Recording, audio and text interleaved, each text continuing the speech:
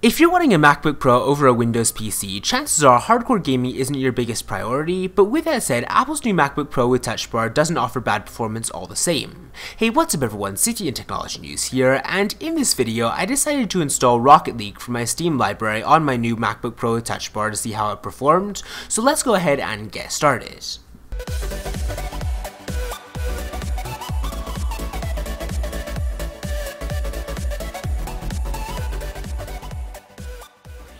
So once again, the MacBook Pro is definitely not intended for gaming, but if you're going to spend close to $2,000 on a laptop, it better give you very good gaming performance. The MacBook Pro that I had scored 9,261 on the Geekbench multi-core test, which is definitely better than the category average, and you are getting some pretty reasonable specs under the hood. My configuration is a 512GB onboard SSD, 8GB of 2133 MHz LPDDR3 onboard memory, Intel Iris Plus graphics 650, and then also a 3.1 GHz dual-core Intel Core i5 processor with turbo boost up to 3.5 GHz. Another hidden strength of the MacBook Pro when it comes to gaming is the display. You've got the Retina display, which is standard in all of Apple's laptops, and even though the resolution didn't change from last year's MacBook Pro, the quality of the screen is definitely improved. It's 67% brighter with a maximum brightness rating of 500 nits, and then Apple's also promised higher contrast ratios, which is definitely delivering on, and a 25% wider color gamut that now includes the P3 color space. Now needless to say, the MacBook Pro with Touch Bar is going to get you some very good baseline performance.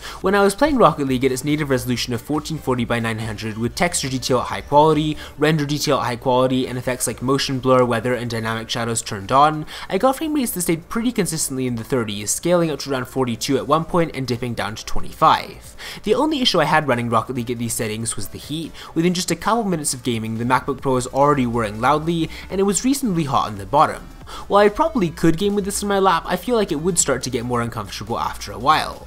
Now the real issues come into play when you do dial out the resolution past the equivalent of 1080p. That's when you start to run into stuttering, and it's a real pity because, as I already said, the MacBook Pro's display is quite capable.